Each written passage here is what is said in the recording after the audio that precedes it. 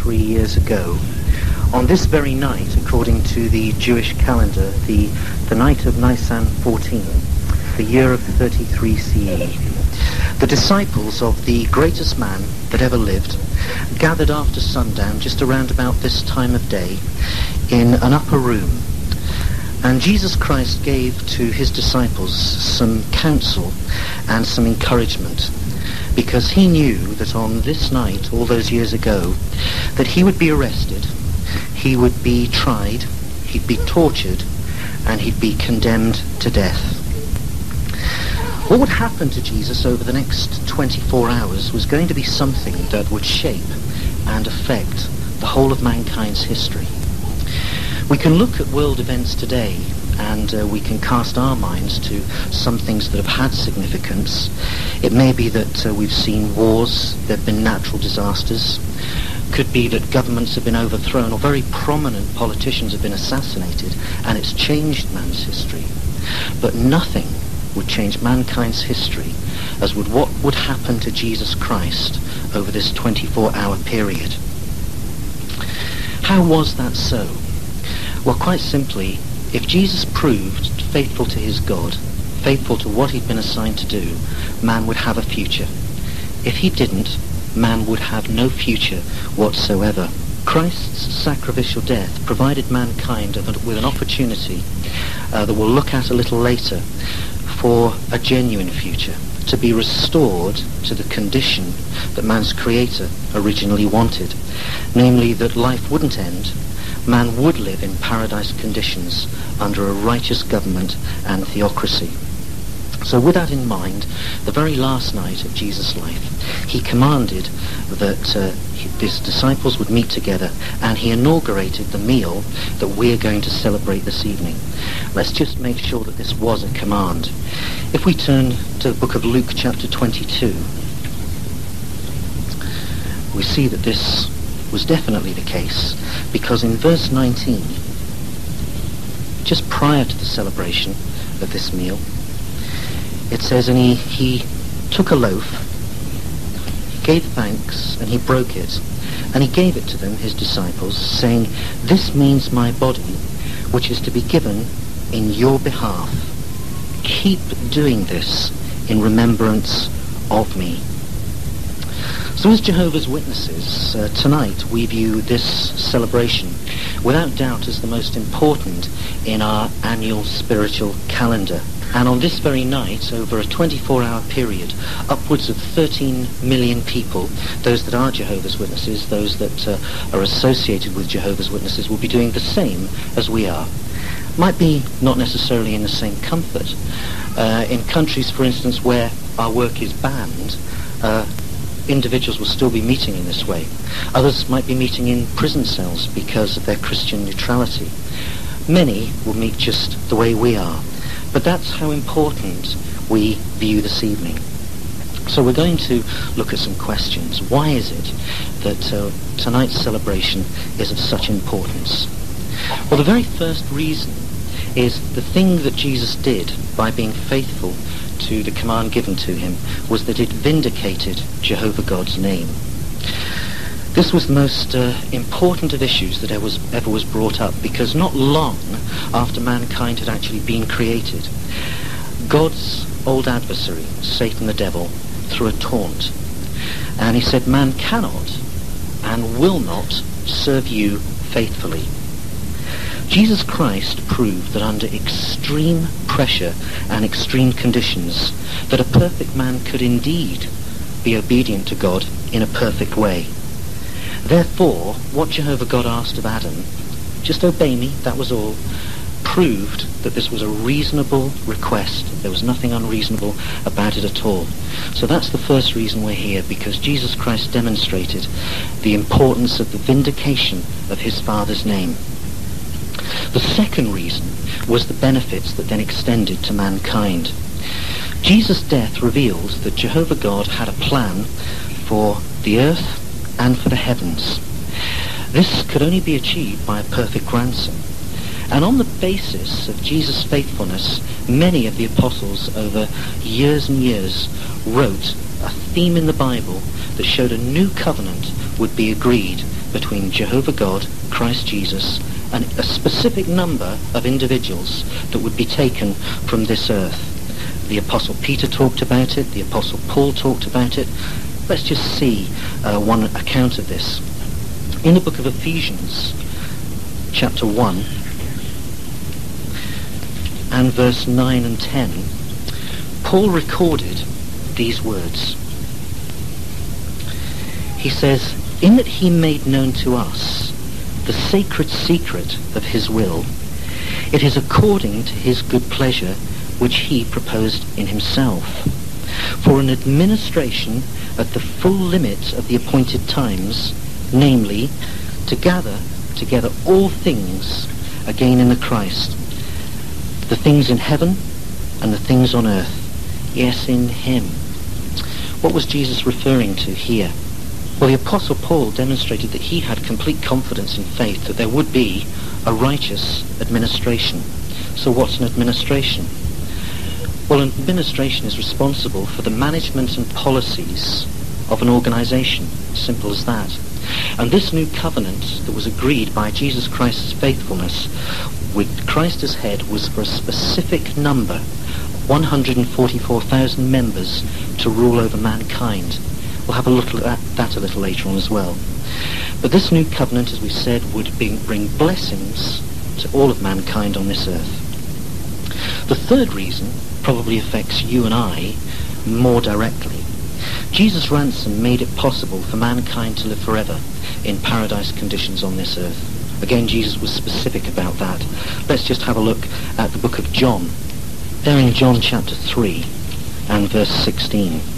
Jesus recorded these words, or spoke these words. He said, "For God loved the world so much that he gave his only begotten Son, in order that everyone exercising faith in him might not be destroyed, but might have everlasting life." So we get a picture now, don't we, of the benefits of Jesus Christ's death. When we talk about everlasting life, it's not life as we know it on this earth today, because many of you and myself, we cope with circumstances and pressures in our daily lives that we were never ever designed to cope with. So living for an eternity with the pressures we contend with today, well, it wouldn't be very pleasant, would it? That wasn't what Jesus was referring to. What he was referring to is that mankind would revert back to the original way that man's creator designed him, to live forever on earth in beautiful conditions with people working together in harmony with each other and in harmony with all of Jehovah God's creation. How far removed we are from that today, aren't we? And what it needed was a corresponding sacrifice. Because of Adam's disobedience to Jehovah, that right to eternal life was lost. And by Christ Jesus proving faithful, he literally bought back that right for mankind and gave all of us an opportunity to live forever. So these are the three reasons that we find it important to be here this evening, the three main reasons. There are some others which we'll look at, as we've said, a little later. Now what we're going to do to help us appreciate the significance of what was given was to take a look back at Jesus' life, his ministry, and his attitude to things, because it helps us to get a picture of the type of people that we should or would like to be. So let's look back at the last few days of Jesus' life on this earth. The time of year was the springtime. Now, Israel is a little bit warmer than Scotland is, so probably outside you would see flowers starting to bloom, trees starting to bud, and things would be that little bit further on than we are. The time of year was Nisan 9, 6 days before Jesus was to die. And he and millions of other people were flocking into Jerusalem because this was a very important time of year for them. It was their Passover celebration. And there were Jews and proselytes. Proselytes were converted Jews coming from as far as Asia Minor across to Israel. Some were coming up from Ethiopia, and right as far across as Rome, they would congregate in Jerusalem. And along with them, Jesus Christ and the disciples were coming in. And you can picture the scene. Probably it was the case that the roads had all been cleaned up. Now the gravestones had been washed white, because if you bumped into a gravestone by accident, you couldn't celebrate the Passover. You were unclean. Probably all of the houses looked beautiful, and that lovely spring smell was in the air as Jesus came in. And as he was riding in, things started to get a little bit exciting, because people took off their outer garments and they threw them onto the road for Jesus to ride across. Other individuals would cut down palm branches and also put them on the road. So they knew there was something special about this man. And the crowds, as they recognized him, they started to call out, "Blessed is the one coming in the King's name, in Jehovah's name." And they shouted, "Peace and glory in the highest places." Now, as Jesus drew closer to Jerusalem, on seeing the city, he started to get quite emotional about the situation, because when he catches sight of Jerusalem, the people, they start to shout out, saying, "Peace, we want peace," intimating that Jesus had come to bring peace.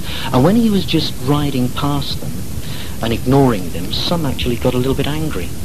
And they said, "Can you hear what we're saying, Jesus?" And Jesus replied, "If you, even you, had discerned the things having to do with peace, but now they've been hidden from your eyes." Jesus knew that in the main, the Jews weren't really interested in peace. They were only interested in themselves. And they had been so willfully disobedient that they now had to pay the price for their disobedience. But what was it the Jews wanted? Well, rumors were spreading all around Jerusalem and Israel for many, many months. Many of the crowds, they've actually witnessed Jesus Christ resurrect Lazarus from the dead. They'd witnessed other miracles, and quite clearly they knew that Jesus was a powerful man. That's why they shouted, "Save us, O Son of David." Was their reasoning illogical? Well, think about it. Jesus had demonstrated the tremendous power that he had. But look at the time of year they were in, and look at what they were just about to celebrate. To them, it was the most important spiritual celebration of their year. They were about to celebrate the Passover. And they've been having a celebration for over 1,500 years. And they thought something significant was going to happen. Now, why should that be? Well, if you cast your minds back further, back to the year of 1513, you'll be aware of the account when the Jews inaugurated this celebration. It was the case that millions of Jews had been anticipating something special. Moses had gone to Pharaoh and he'd said, "You've got to release my people." And Pharaoh was a very obstinate man, and he was having none of it. And so on this same night, nice on the 14th, the Jews were in anticipation. They had slaughtered lambs, and they'd got the blood and they daubed them over the lintels of their house. And then after they'd done that, they shut the door and they prepared for themselves a meal of the whole lamb, herbs, and bread. They got themselves dressed in their robes, their sandals were on, and they were waiting. And as midnight occurred, there was silence. Everyone was sleeping until something terrible happened. The account can be found in the book of Exodus. In Exodus chapter 12 and verse 30, it says, "Then Pharaoh got up at night, he and all his servants and others, the Egyptians. And they began arising and great outcry among the Egyptians, because there was not a house where there was not one dead. At once, Moses and Aaron, they were called, they said, 'Get up,' Pharaoh said, 'get out from the midst of my people, both you and the other sons of Israel, and go, serve Jehovah, just as you have stated. And take your flocks, take everything with you, just go.'" Now the Passover celebration was literally called this because the blood of the lambs had saved their life. When the angel saw the blood on the lintel above the door, he passed over, so they didn't have to suffer the tragic consequences that the Egyptians did. Now, how does this line up with what was about to happen to Jesus Christ and what we're celebrating this evening? Well, do you see the significance? The Jews thought at their Passover Jesus had come to fight the Romans, because Jerusalem was under bondage from the Romans. Jesus certainly was going to come to save people, to liberate, but certainly not in the way Jews thought. They wanted something physical, and Jesus Christ pointed out that he was there to liberate them in a spiritual way. So we can see that their reasoning wasn't illogic, but you can imagine their displeasure when they actually found out Jesus' real purpose. You're stuck with Roman bondage. The selfish ones would have quickly turned against him. And it was the case now that over the coming days, Jesus made for himself a lot of enemies, because as soon as he got to Jerusalem on Nisan the 9th, he went straight into his father's house, the temple. And what did he see? Well, there they were, the money lenders. There were people selling sacrifices. It was the case that over 200,000 lambs were actually slaughtered at the Passover celebration. And those individuals that had travelled for many miles and didn't bring anything with them, these people were selling at exorbitant rates. And Jesus went wild with them, and he turned over the table and accused them of turning Jehovah's house into a cave of robbers. Well, when the chief priests and the principal ones heard about this, they'd had enough, and they really plotted Jesus' death and downfall. Now, the coming 6 days we're not going to look at in much detail, other than to say that Jesus spent them doing three things. Now, imagine the situation.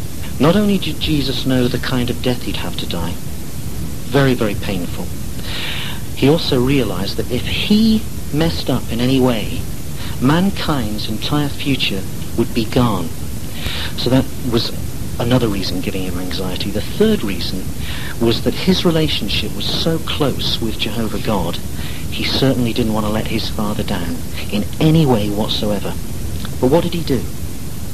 Well, rather than concentrating on his problems, he encouraged his disciples to see the importance of prayer and faith, because he knew shortly he would go, and he'd always been there to help them, and now very shortly he wouldn't be. He continued to expose the religious wicked leaders. He did this not only face-to-face, but he also went into the temple and publicly exposed them with illustrations. And I thought this was the lovely point, that he concentrated on his ministry, because he still was continuing to invite Jews to come in and be part of this new covenant, this spiritual Israel, and was very conscious of that. So what happened? Let's move right up to this Passover celebration. We move ahead to Nisan 13. The Jewish day ran from 6 p.m. to 6 p.m. the next day. The religious leaders on that day continued to scheme against Jesus. Judas had already gone out. He'd done a deal with them. And the disciples were preparing for the Passover celebration. And Jesus now provides them with the most beautiful illustration. They'd been returning towards Jerusalem from Bethany, quite hot and dusty, and they were in an upper room, and Jesus Christ, he washes the feet of his disciples.